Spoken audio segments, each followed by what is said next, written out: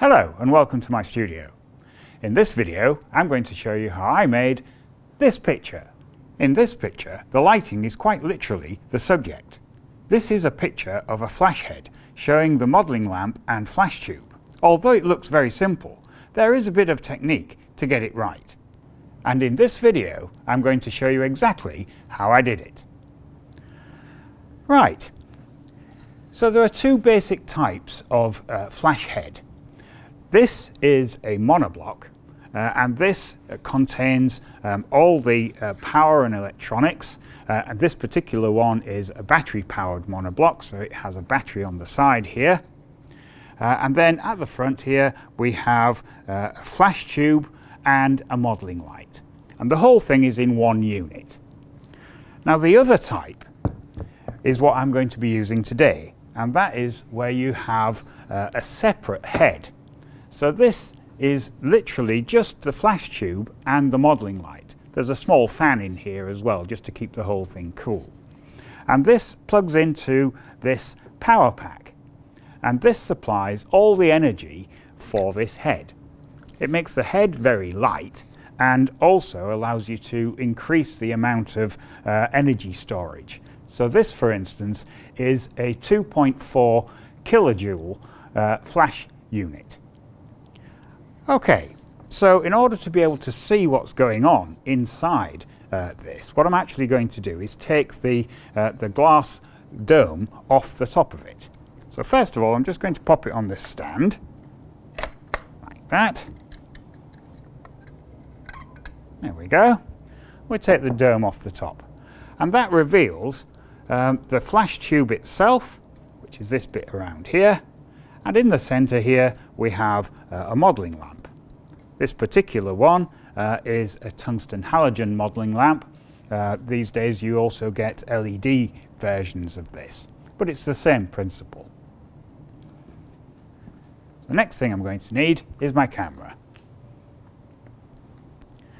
So I'm using this full frame digital SLR with a 24-70 zoom lens on the front of it and a flash sync trigger on the top.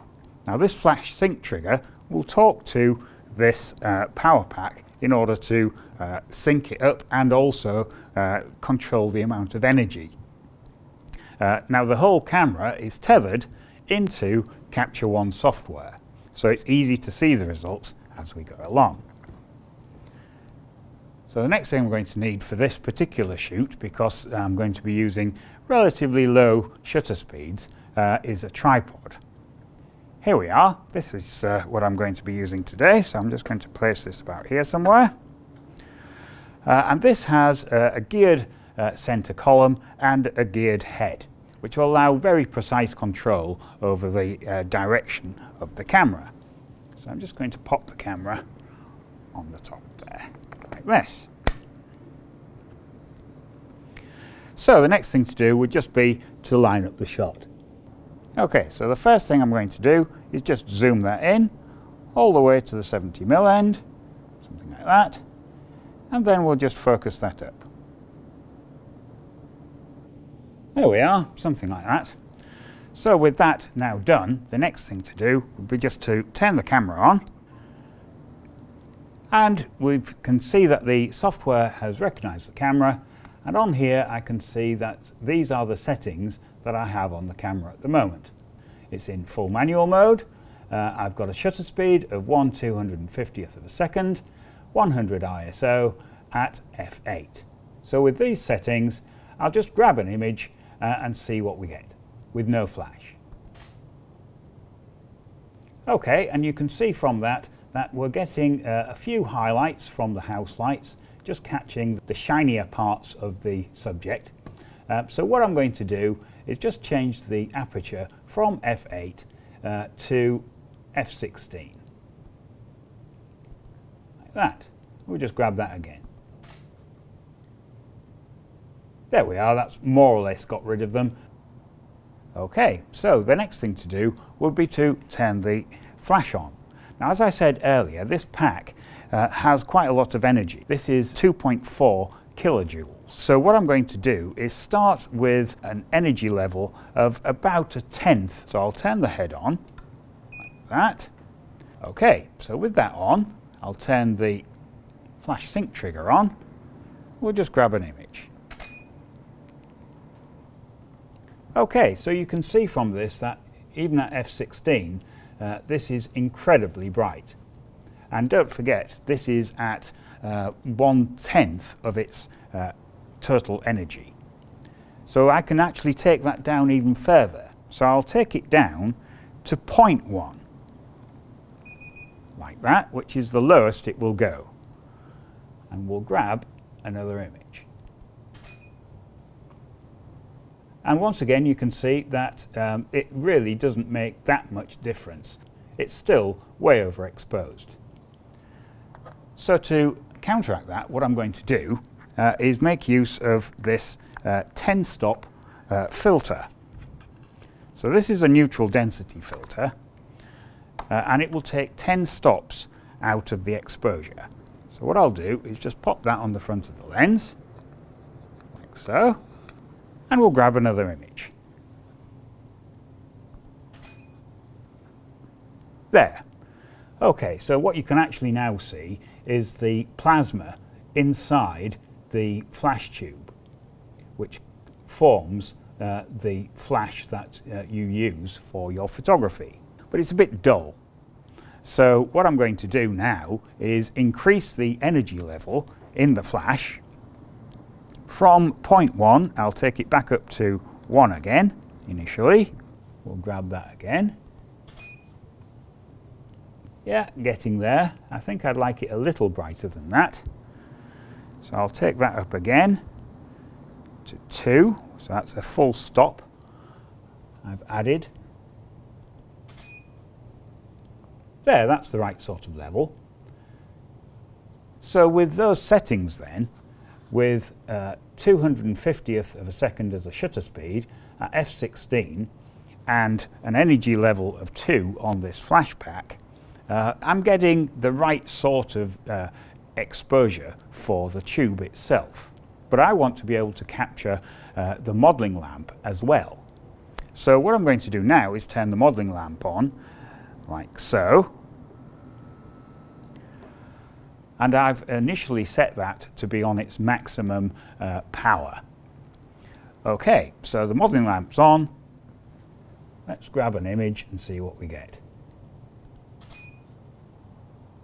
Well, you can see the element inside the lamp itself glowing, but it is only glowing. Don't forget we have a 10-stop neutral density filter on the lens of the camera.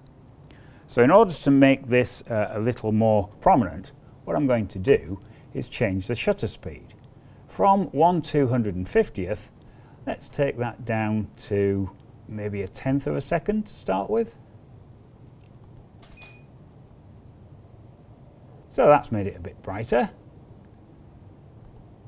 Let's go a bit lower than that. I'll go to 1/4 of a second.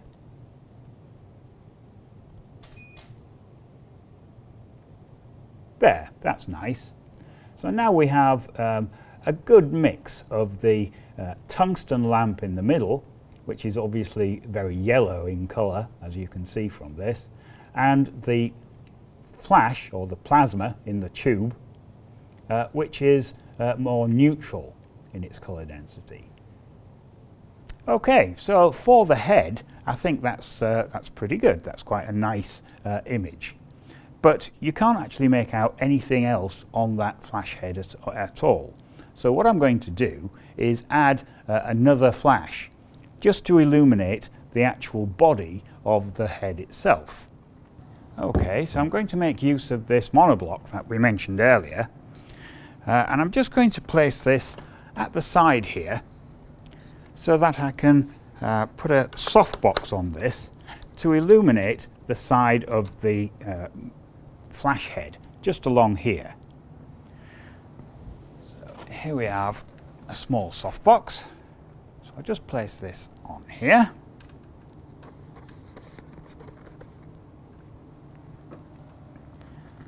There we are, something like that. We'll just turn that on.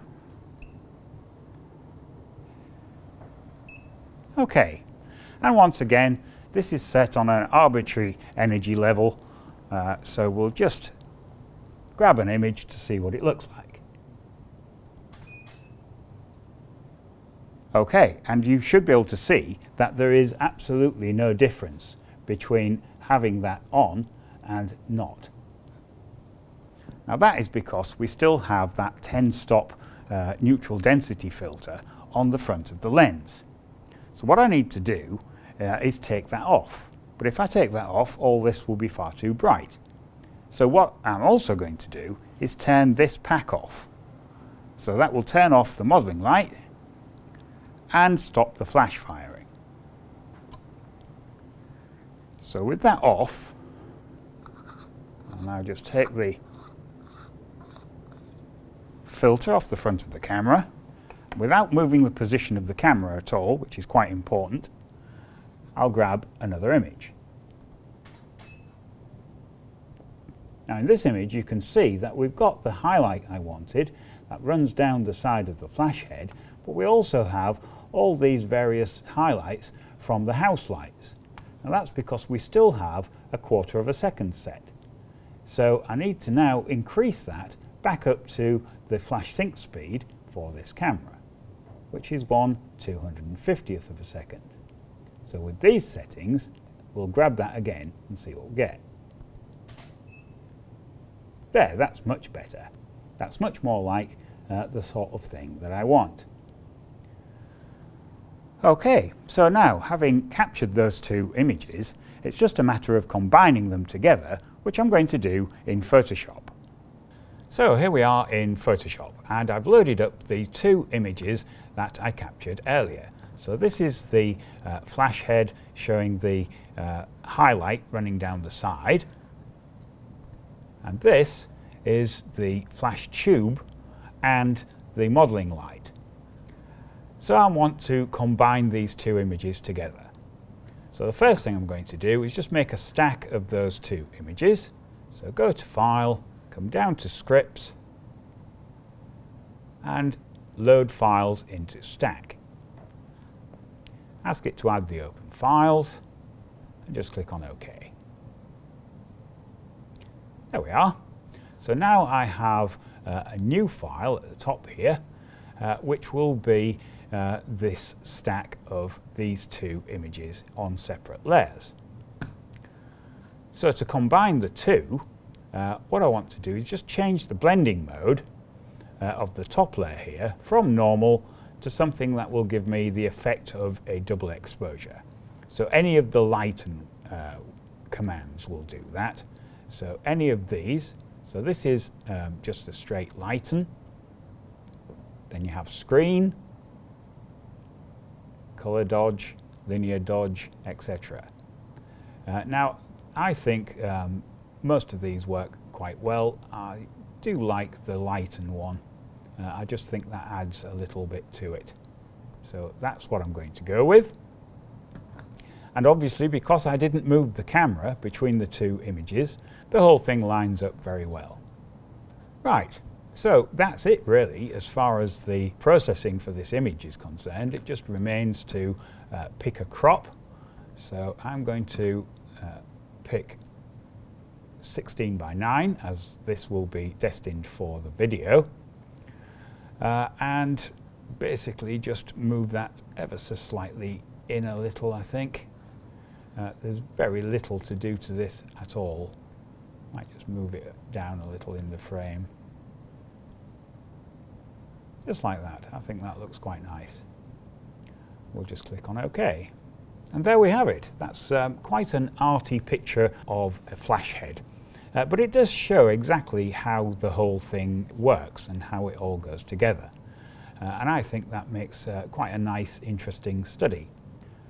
Okay, well I hope you like watching how I made that image. And if you like watching these sort of things, do click on the other images as they appear, and don't forget to subscribe. Oh, and hit the like button. Thank you very much for watching.